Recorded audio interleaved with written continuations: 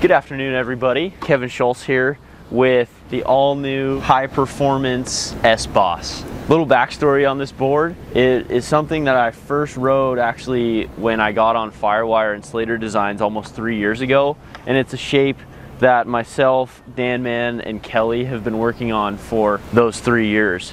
It's a kind of more rounded outline, round nose, bullet nose with this round tail, and then a really unique spinal V all the way through the deck of the board. So you got this big double V all the way through the middle, and then a really straight rail line from about the fins to the last 12 inches of the board. Just right when I got on Firewire and Slater Design, started riding these boards, Kelly had one of these sitting in his shed that Mann had shaped, and I grabbed it, took it for a spin. First surf was actually out here at Seaside on it, and I just kind of felt something really special, really unique about the board. Once I got on it, I had Dan shape me a custom one, a little more catered to my dimensions, and from there we just started playing with where the fins were placed, the rail line, the rocker, and everything. And this is a board that I've surfed in everything from overhead surf to 1 foot, and it's just been that high performance feeling. I kind of tokened it the speed pickle originally. My buddy and I were running down the hill at Creek, and he looked at it and he just was like, oh, that thing looks like an absolute pickle.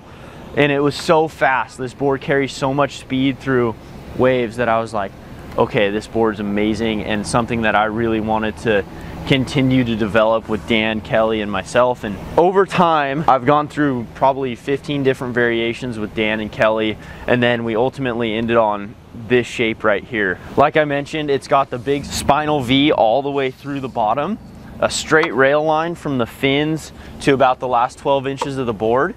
And so instead of the board turning off of what feels like the rail line, it feels like it turns more off the concave, so it rolls really easily. And something unique that I felt about this board, as the waves got bigger and more critical, that straight rail line would engage and actually pick up speed and hold even more as the waves got bigger. But that double V through the bottom, that spine, allows it to roll over really easily in smaller surf. I've surfed it as a thruster, I've surfed it as a quad, and I've actually kind of run a 5-fin setup in it as well with 2 twins, and then the endorphin nub fins in the side with a super small trailer in the middle. And all those fin variations work in different types of waves. So you can play around with your fin systems and ultimately find what works for you in this board. Like I said, I've surfed it in well overhead surf, it's gone amazing, and then I've surfed it in really small, barely catchable waves, and this board just carries speed really nicely. It's got that real nice rounded outline with the bullet nose and the round tail, and it's just amazing. So touching on the fins now, I always ride the endorphins. I have the large thruster set in this board, and then sometimes I'll switch over and ride the medium quad set. And then again, going to that 5-fin setup that I've kind of been messing around with in really small surf just allows it to kind of flow and have that twin fin feel with more of a thruster hold as the 5-fin setup. This board's been pretty amazing, and then the production models are coming out in I-Bolic, and the I-Bolic here is just something where it has a different flex pattern than the helium or the LFT setup. I feel like a little more flex, and this board kind of bounces back into me when I'm surfing more critical waves. It feels really responsive, like it's got a lot of spring, a lot of lively feeling in it. And if you kind of look at it when I put it down, you can actually see that flex very gently, and then it springs back quickly. So that's something that I really enjoy about the I-Bolic, with that I-beam down the middle and then these outer stringer kind of running parallel through the whole board. It's been my everyday surfboard. I'll continue to post clips on it in different types of waves just so everybody can kind of see how it works. But it's just a really friendly surfboard. You're able to get that high performance aspect on good waves, and then you're also able to get going in really small surf.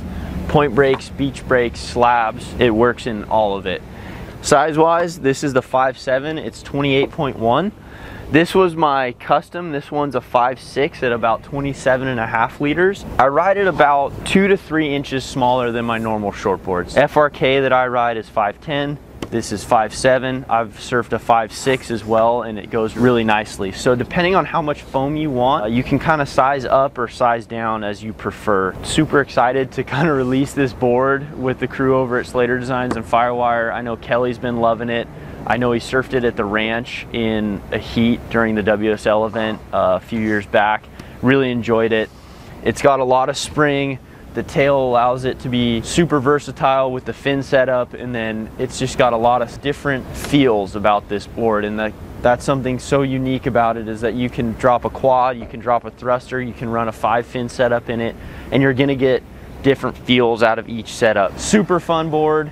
Really excited for you guys to try it. Let me know what you think. Drop any questions that you have in comments, and I'll try and get back to you.